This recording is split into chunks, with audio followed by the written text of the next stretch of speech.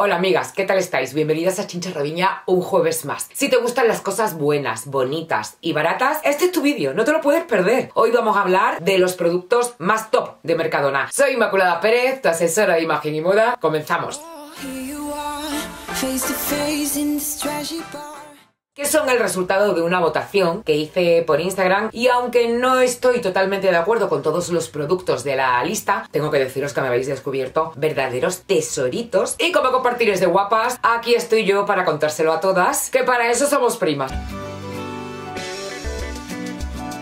Empezamos con el bloque de la cosmética, en concreto con el producto más votado de todos, que es el agua de avena. Hay una falsa creencia por internet en la que nos tratan este producto como clon del agua termal de Imagen, que es algo que yo consumo desde hace muchísimo tiempo. Y siento deciros que lo único que tienen en común es el packaging. Esto es algo que hace muy a menudo Mercadona. Coge la imagen de un producto que se vende muchísimo y hace otro con una composición totalmente distinta, pero que estéticamente es muy parecido, y nosotras como pardillas, pues bueno, caemos de cabeza. ¿Con esto quiero decir que el de Deli Plus es malo? Pues no, para nada. Al contrario, tiene incluso más propiedades que el agua termal de Imagen, que vale 4 veces más. Son dos productos totalmente diferentes. Este, aunque se llame Imagen, no significa que en su composición tenga avena. Se refiere a una localidad que hay en Francia donde hay unas aguas termales, que es lo que nos venden en este bote. Pero es que el de Mercadona sí que tiene avena en su composición, y además de hacer todo lo que hace el que creíamos que era el original, también tiene propiedades hidratantes. Esto es espectacular. El único problema que yo le veo es el tamaño, que son 300 mililitros, y para llevarlo en el bolso, que es justamente para lo que yo lo necesito, pues me viene fatal. En esos días que tienes que estar maquillada desde por la mañana hasta por la noche, te aplicas el spray así, tal cual, y rápidamente notas cómo te refresca y te notas la piel como más hidratada, como más jugosita. Y lo que yo hago cuando se me ha absorbido es darme unos toquecitos con la base de maquillaje en las zonas donde vea que se haya perdido un poco, y se reaviva de una manera increíble. Este maquillaje compacto también es de allí. Ahora me queda un poco oscuro porque es el color que tenía para el verano, el número 3, y tiene 25 de factor de protección solar. Este botecito de aquí es, de todo el vídeo, el que yo considero que es el mejor producto. No lo conocía. Se trata de un serum de ácido hialurónico que tiene 3 pesos moleculares, alto, bajo y muy bajo, para que penetre a diferentes niveles en la piel. Tienen ceramidas que ayudan a la función barrera. En fin, me parece un productazo con un precio bastante bajo, incluso para ser Mercadona. Y está claro que muchas de vosotras pensáis eso porque me ha costado ir 3 o 4 veces para encontrarlo. Siempre estaba la estantería vacía. Y aquí, a diferencia que en el caso anterior, sí que podemos hablar de que es un clon. En este caso, del Serum Hydraderm de Sesderma. De hecho, se hace hasta en los mismos laboratorios. El INCI es el mismo, tiene los mismos principios activos, aunque, lógicamente, los del Mercadona, pues todo en menor concentración. Se puede usar en las rutinas de cuidado de la piel, tanto de mañana como de noche, antes de la crema hidratante y acompañado de otros serums. Aunque si lo usáis por la noche, yo tendría un poquito de cuidado si aparte usamos retinol, porque este producto tiene un poquitito de retinal y retinil palmitate. Si tienes una piel muy sensible, puede que en los primeros usos notes un poquito de picor o algo de enrojecimiento. Súper recomendable. Esto me ha encantado y ya se queda en mi vida, aunque yo ya había probado, lo he contado varias veces, las ampollitas de la misma línea con ácido hialurónico concentrado. Esto es lo que me llevo cuando me voy de viaje. Me resulta muy cómodo para la bolsa de aseo.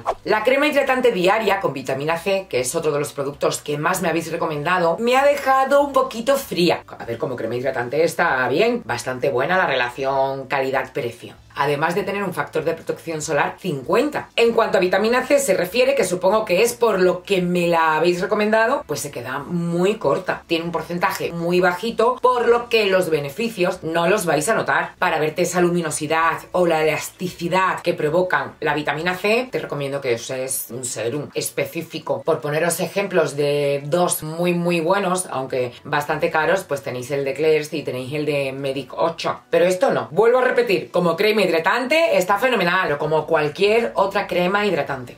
Y por aquí aparecen dos productos corporales. Comenzamos con esta crema hidratante corporal, que cuando salió fue una revolución, porque a todo el mundo le recordaba a la de Elizabeth Arden, que cuesta 5 veces más. Las dos tienen como una especie de bolitas dentro, bueno, esta, fijaos cómo la tengo ya, que se rompen al ponerlas en contacto con la piel. La sensación a la hora de aplicarlas, yo que he tenido las dos, es muy parecida. pero el olor de la de Elizabeth Arden es mucho mejor. Te aguanta horas y horas, aunque hay que reconocer, además hay muchísimas reseñas sobre eso, en que el alumno ha superado al maestro. El clon tiene una composición bastante mejor, un INCI muchísimo más beneficioso para la piel que la de Elizabeth Arden. Y lo único malo, diría yo, es que hunde poco. A mí se me gasta súper rápido. Desde que empecé a preparar el vídeo hasta el día de hoy de la grabación, he gastado un bote y fijaos cómo voy con este ya. Porque tengo que deciros, amigas, que yo me tomo muy en serio cuando preparo un vídeo y he tardado tanto tiempo en hacer el vídeo desde que hice la encuesta porque lo he querido probar todo, darme un tiempo prudencial y poder dar mi opinión con conocimiento de causa. Por eso mismo os voy a decir que este otro, que es un producto que tiene mucho éxito entre vosotras, a mí no me ha hecho mucha gracia, pero no porque el producto sea malo, tampoco es que tenga mucha ciencia. Lo veo poco operativo. La exfoliación corporal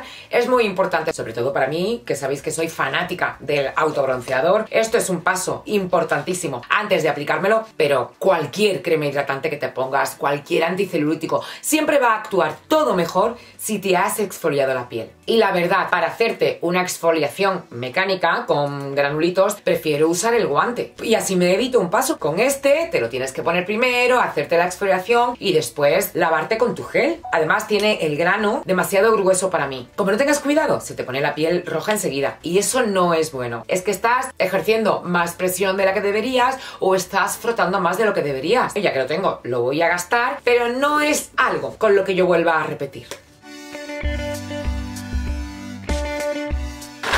Abrimos bloque de maquillaje y si yo tuviera que elegir mis favoritos de Mercadona, estos dos perfiladores de aquí estarían en los primeros puestos. Aquí coincido totalmente con vosotras. Se trata del lápiz número 6, el antiguo que se hizo famosísimo, el color canela, que tiene un color marroncito muy neutro, no es cálido ni es frío, por lo que va a favorecer prácticamente a todos los rostros. Y el otro, el número 10 de los retráctiles, de los long lasting, es un poquito más oscuro. Lo único malo que tiene es que este tipo de formatos a mí se me parten mucho porque los saco quizás un poquito más de la cuenta y siempre se me están partiendo. Dos colores para mí imprescindibles que los llevo siempre donde vaya. Me ha sorprendido que no me hayáis nombrado ninguna barra de labios, teniendo en cuenta que de toda España entera el 30 y algo % de los labiales que se venden son de Mercadona. En serio, me ha sorprendido que no hayáis nombrado ninguno. Y yo quiero enseñaros este, que no es que sea tampoco la caña de España, pero hace un combo muy bonito con estos dos perfiladores que además saltó a la fama. Yo lo he enseñado también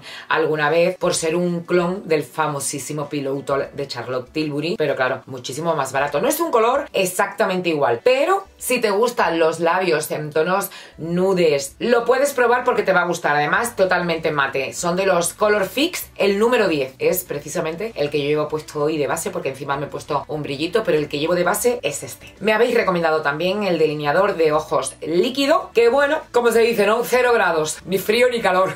Así me ha dejado. A ver, esto es un poco dependiendo del formato de aplicador que te guste a ti. A mí, estos que tienen la punta tan rígida, no me van mucho. No me apaño bien con ellos. Prefiero los que tienen la puntita flexible. Tiene un negro intenso. Y como producto low cost para tu maquillaje, no tengo ninguna pega que ponerle. Eso sí, agitadlo muy bien antes de usar. De hecho, tiene una bolita para mover el producto porque si no se queda como aguado. Lo que sí que me llamó la atención cuando estaba mirando esto fueron los perfiladores con color que había justo al lado, retráctiles con unos tonos chulísimos, y me los estuve probando así en la mano y seguí comprando. Tuve que volver porque es que por mucho que intentaba quitármelos no podía. Digo, esto me lo tengo que llevar yo y lo tengo que probar en casa. Y la verdad es que me han gustado muchísimo. No descarto volver a repetir con ellos, aunque secan muy rápido y después no se pueden difuminar. Es decir, que si los quieres trabajar tienes que hacerlo muy rápido. Ahora, si te vas a hacer la raya con color, que queda chulísima, con un poquito de máscara de pestañas, son estupendísimos y duran una barbaridad. De hecho, son waterproof. Me han encantado. No puedo decir lo mismo de la máscara de pestañas Maxi Volumen. Con esto estoy un poquito perdida porque, ya os digo, que como no me ha gustado, me he fiado un poco de vuestro feedback, de lo que vosotras me habéis comentado. Yo ya lo dije por historias en Instagram, que no me había hecho gracia, que quedaba como muy líquida.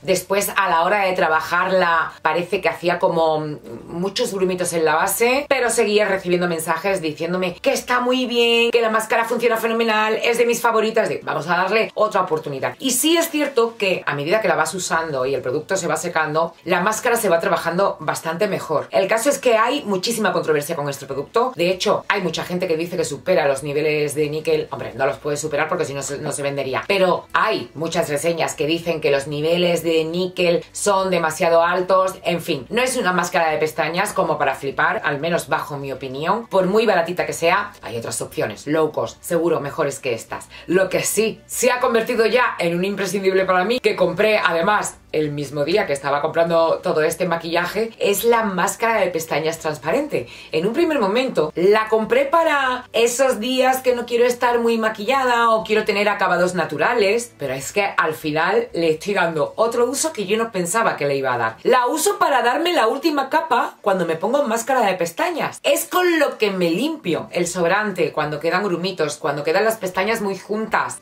¿Perdona? Me parece todo un descubrimiento. O sea, no la máscara transparente, sino ese uso. No sé, a lo mejor son solamente cosas mías, pero si lo probáis, decídmelo por favor. Porque además, como todo lo que hay en Mercadona, el precio está estupendamente. Vamos a ver ahora qué recomendaciones me habéis hecho para el hogar. Y no os va a sorprender el producto estrella de Mercadona, de la vida, del siglo, del vídeo, porque no os podéis ni imaginar el trabajo que a mí me ha costado encontrar el spray de planchado fácil. Estas cosas me hacen pensar, hay que ver cómo somos, ¿eh? Yo siempre digo que soy Vicente, que va donde va la gente, pero es que vosotras sois igual, que unas crían la fama y otras cargan la lana, ¿eh? ¿Pero Chincha funciona? Sí, funciona. Aunque hay casos en los que, la verdad, amigas, acabó antes con mi planchita de viaje. Mi planchita portátil, mi compañera, mi amiga. La compré en Amazon, en la cajita de información os dejaré el enlace porque se ha agotado un montón de veces y he tenido que buscar otras opciones iguales porque vosotros estáis igual de locas que yo con ella. Pero volvemos al producto de hoy. Esto es un spray que sirve para quitar las arrugas de la ropa simplemente pasando un poquito en la mano. Hay prendas de las que no tienes ni que pasar la mano. Pero tal y como yo lo veo, es un producto para ropa que ya está planchada, es decir, ropa que tiene esas arruguitas de estar colgada, las camisetas de los niños que las sacan del cajón. ¿Quieres ayudar un poquito más al proceso? Pues pasas la mano. ¿Sabéis quién es el que más lo está usando en casa?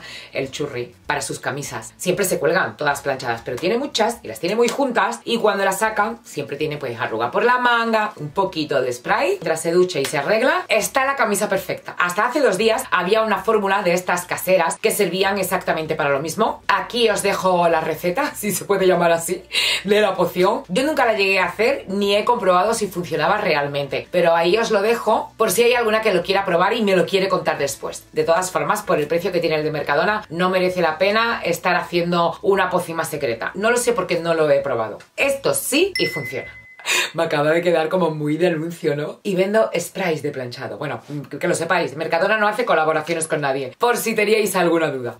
Ay, ay, ay, ay, esto me ha encantado. Otra cosa que repetiré, aunque no con este olor, con el olor a spa, porque me transporta un poco a la antigüedad. Lo veo un olor un poco antiguo, como, no sé, no me gusta. Y como os comenté esto en el último directo que hicimos, me dijisteis, prueba las perchitas de ropa limpia, que te van a encantar. Son colgadores para armarios que desprenden un olor que no os podéis ni imaginar. No el olor en sí, sino la intensidad. Nada de lo que yo he probado hasta ahora, jabones, bolitas de olor, bolsitas, o sea, es que me encanta tener los cajones con olor y hasta ahora no había encontrado nada con una intensidad suficiente como para que me oliese a mí. De locos, está cerrado ahora mismo y huele toda la habitación. Vienen 3 perchitas en cada envase, es algo que voy a comprar para tener siempre como de retén, esperando para cuando tenga que cambiarlas de los armarios. Y ahora que estamos haciendo el cambio de ropa, bueno, ya debería estar hecho porque ha entrado el frío de golpe, pero ahora que empezamos con armarios renovados, bien ordenaditos, súper recomendable. Exactamente igual que el micado, en este caso es el de bambú, el que más votasteis vosotras, pero hay muchos aromas diferentes. Este es el más vendido sin lugar a dudas. De hecho, el día que lo compré estaban todos los compartimentos de los demás llenos y en el de bambú quedaban 2. Aunque me habéis recomendado también algunas, el de frutos silvestres. ¿Puede ser? ¿Existe? ¿O frutos rojos?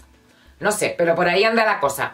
Empecé comprando 2 para tenerlos en el vestidor y los tengo ya por todas las habitaciones. Cada vez que me acuerdo le doy la vuelta a los bastoncitos y ya está, esto no tiene más ciencia. Para mí, mejor que los ambientadores estos de enchufe o los de spray, ha sido otro descubrimiento. A ver, amigas, yo a esto no le cojo el punto. Está abierto porque he gastado uno usándolo, pero no le cojo el punto. No sé si lo hago mal o no he llegado a comprender lo que vosotras me queríais decir, pero en la esponja mágica, el borrador mágico que me habéis recomendado, además bastante, a mí por lo menos no me sirve para lo que vosotros me dijisteis que era para limpiar las zapatillas de deporte. Pero yo realmente para las que las necesitaría sería para las de los niños, que no las voy a sacar porque me da vergüenza, pero son las típicas Ace Force One, del mismo material que estas, que yo acabo antes limpiándolas con KH7, que hago así, me pongo con la valleta de microfibra a darle y se quedan estupendamente. Y se supone que esta esponja lo debería hacer mejor. A mí no me vale. Hay que mojarla y escurrirla hasta que no esté goteando. Y después limpiar la superficie que queramos con esta parte, con la parte blanca. He estado leyendo opiniones por internet y es verdad que le gusta a mucha gente, así que eso me hace pensar que no lo estoy usando bien. Algo no estoy haciendo bien. No hay nada, ni una mancha en la pared que no quite yo antes con quitagrasas, como os he dicho.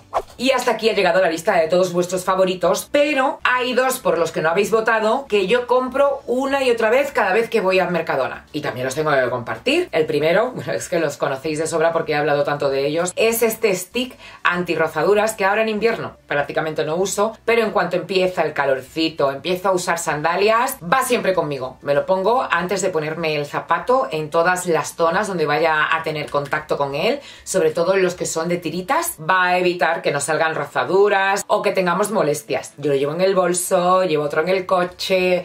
Bueno, imprescindible para mí y para mis hijos, sobre todo si vas a estrenar zapatos y no vas a llevar ni calcetines ni medias. Y el otro es la mascarilla esta, que también está reformulada porque era otro envase, pero al final el producto es el mismo. Es la de reparación y nutrición para el cabello dañado. Hay una línea muy completa con champú, acondicionador, ampollas, serums, y a mí me encantaba para desenredar, sobre todo cuando tenía el pelo largo. Era lo que mejor me quitaba los enredos. Ahora la uso mucho menos porque estoy con los tratamientos estos que regeneran la fibra capilar, con el Olaplex y con el Bond Repair, pero me la sigo poniendo de vez en cuando. Es la que llevo puesta cuando voy a la playa y nunca me falta tampoco, ¿eh? Cuando veo que se me está acabando, ya tengo la reposición. Si no lo habéis probado y tenéis el cabello seco, dañado, teñido, con mechas, probadla, que os va a encantar. Y como a mí me gusta darlo todo muy machacadito para haceros la vida lo más fácil que yo pueda, os dejo aquí la lista de todos los productos que yo repetiría para que le hagáis captura de pantalla y cuando vayáis a comprar, vayáis a tiro hecho. No obstante, os animo a probar también todos los que no están aquí porque son productos que me han recomendado otras chicas y digo yo que por algo será. A mí no me han valido, pero quién sabe, igual te vale a ti. Estos que están aquí desde luego a mí no me van a faltar y sé que cuando los probéis me vais a dar la razón. Dejadme en los comentarios todas vuestras opiniones, cuáles son vuestros favoritos, porque yo los leo todos y a mí me sirve muchísimo para después contárselo a las demás. No os guardéis las cosas para vosotras. Aquí al lado te dejo los vídeos por si quieres seguir escuchando más consejitos. Y sin más, me despido de todas vosotras, como siempre, dándoos las gracias y hasta el próximo jueves, amigas.